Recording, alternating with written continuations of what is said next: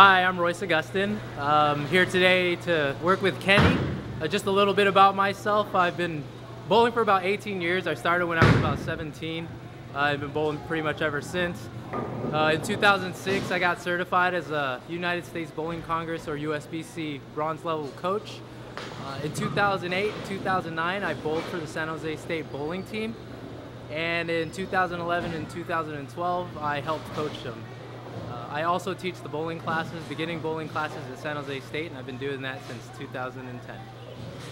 All right, so today what I'll be talking about is doing a couple of drills where you can work on rhythm between your lower body and upper body, your footwork and your arm swing. So today I'm just going to show a couple of the drills. The first drill I'm going to show, what we just do is just kind of grab the ball and just walk up instead of setting up.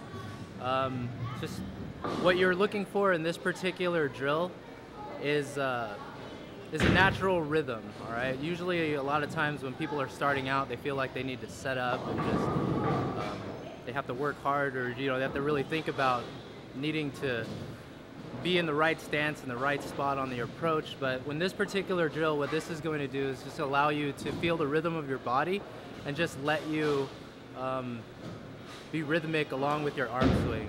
So it involves not setting up. You just grab the ball, you start walking up on the approach, and at a particular point where you start feeling comfortable, then you want to start your arm swing. And what you're looking for is you're looking for your feet to be following your arm swing, as opposed to the other way around. All right, in a lot of ways, a lot of times people say you want your feet to follow your arm swing. So that's what this is going to help with.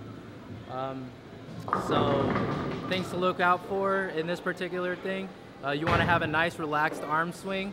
You want to try to start off walking at a casual pace so that you're not running up to the line. Try to take smaller steps so that you can feel the rhythm a little bit better. And you want to make sure that that arm swing is nice and free. So I'm going to go ahead and demonstrate that. So, like I said, all I'm going to do is just walk up on the line. I'm not trying to look at a particular target. I'm just trying to get an idea of how to feel, all right? So I just walk up here, just start walking up. I don't even have my hand in the ball yet. Once I get to about this position, that's when I start the approach.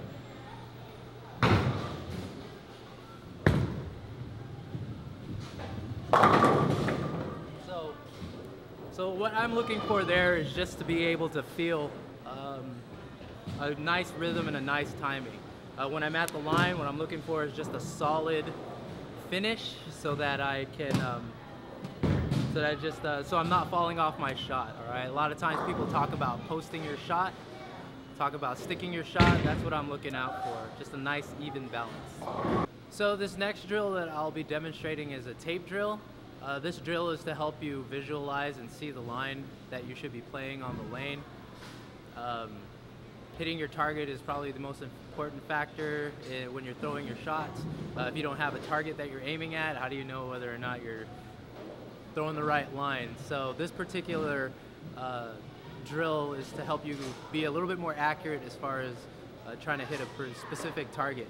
If you go ahead and look out there, you can see there's a couple pieces of tape. The first piece of tape is over here about 15 feet past the foul line. That's over at the arrows. In general, people normally look out there.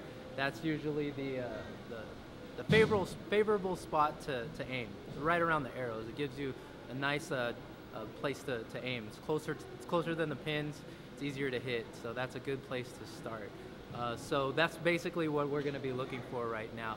Now, if you can't put tape out there because the proprietor is like really iffy about you going out there and putting tape on the lanes, you can always just pick a target on the lanes, like the second arrow, and use that as a means of trying to hit a target. But in this particular case, what this gives me is an audible, right? I'm trying to hear a thump when I hit it. If I don't hear a thump, it means I might have missed it, all right? So this is definitely something that'll help you out a little bit. So I'm gonna go ahead and give that a roll.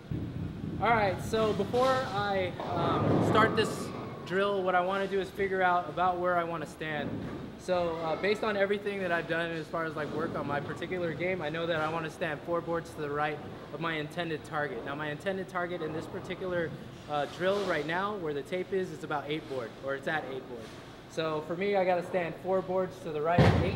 That's 1, 2, 3, 4. That's what I'm gonna do to line up for that.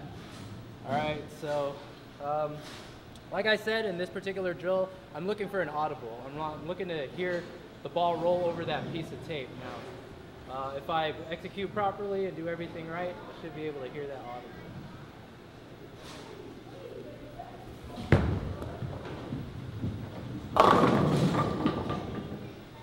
So I actually heard that audible that time, so I hit the piece of tape in the front. It's exactly what I wanted to hear. That tells me that I'm lined up good, I threw the ball pretty good.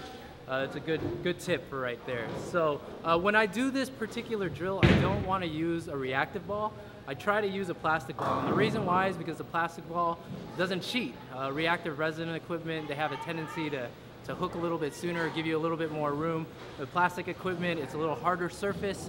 It's gonna skid down the lane, so it's gonna force you to actually make a shot, so you're not getting back to the pocket. Another thing I wanna tell you guys is that you do not want to shoot for your strike. You just wanna hear the tape.